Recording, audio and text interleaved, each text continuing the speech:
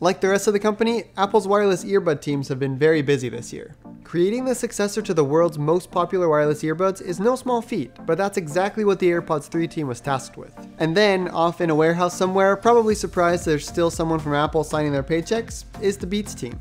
They were apparently tasked with creating a pair of earbuds better in almost every way than the $250 AirPods Pro for $50 less. But are they better in the way of repairability? Well, that's what I'm here to find out today. In this dual teardown video, I'll be looking inside both of these earbuds and looking at the spatial audio feature that's new to the AirPods 3.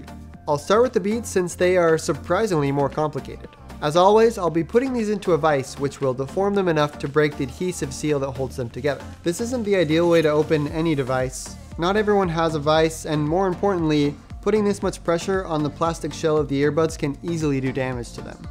The better buds we've seen use more flexible plastic and light adhesive that makes this process easier, but even those still require this delicate dance. I'm still waiting for the earbuds of my dreams, which would have a reusable rubber gasket to seal them and visible screws to open.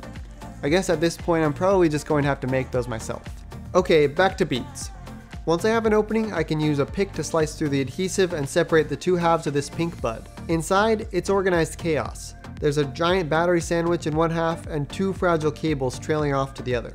There's not really a clean way to separate any of this, so I'm going to go straight for the battery sandwich. It's unfortunately a booby trap situation.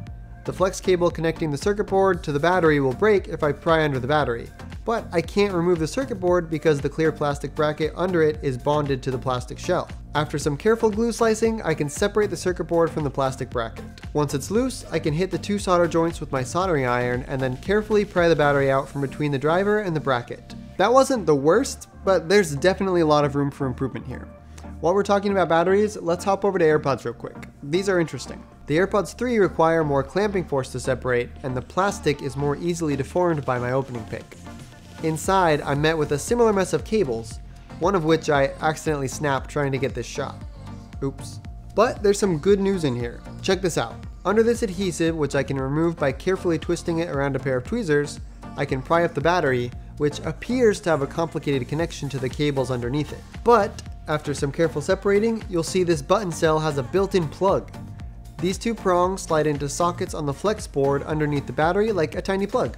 This is honestly pretty clever. Round of applause to the design team who, even though repairability wasn't their goal, found an easy, efficient way to connect a button cell battery to a circuit without using solder. Hopefully this will at least make these things a little easier to recycle when they die. Unfortunately, batteries are pretty much the only things you'll get to in either of these buds without doing some more serious damage. And honestly, that's not the end of the world. In most earbuds, the battery is the only thing that you would need to replace, though it would be nice if you could just open them up and clean out the earwax every once in a while.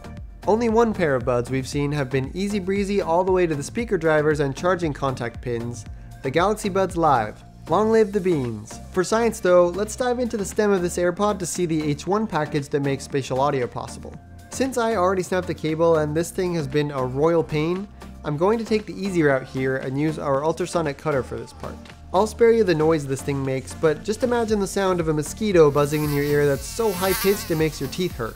Inside we can see a few chips, likely an inertial measuring unit and an accelerometer, and then the silver H1 package. This is where the spatial audio magic happens. So let's talk about spatial audio because this is extremely interesting to me. If you don't know already, spatial audio is designed to trick your brain into believing that the music or the movie you're listening to is coming from a certain place in space around you.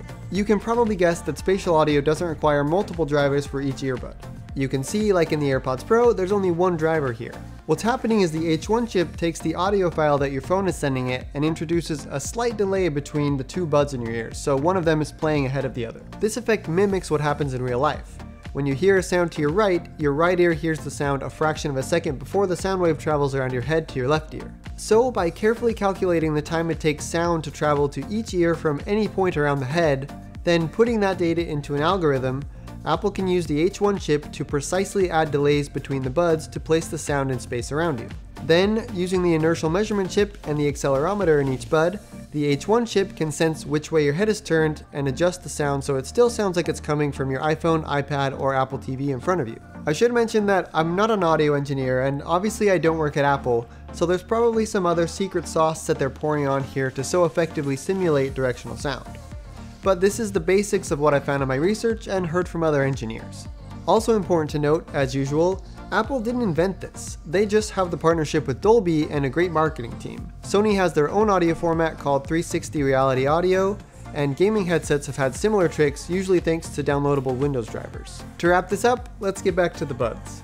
Neither is a walk in the park when it comes to repair, but the real bummer is even though both of these buds have relatively accessible batteries, you'll have a hard time putting either one of them back together. You can try smashing the two halves together, but they won't stick unless you were extremely careful opening them to save the delicate inner edge of the case, and even then you'll have to painstakingly remove the old glue and replace it with new glue. All that in mind, the Beats Fit Pro and the 3rd generation AirPods earn a 0 out of 10 on our repairability scale. And that's our wrap on these earbuds. Not my favorite buds by a long shot. I'm actually pretty happy to be done with these. We'll be back soon with a Fairphone teardown, and in the meantime, be sure to check out our video on Apple's huge repair announcement from earlier this week.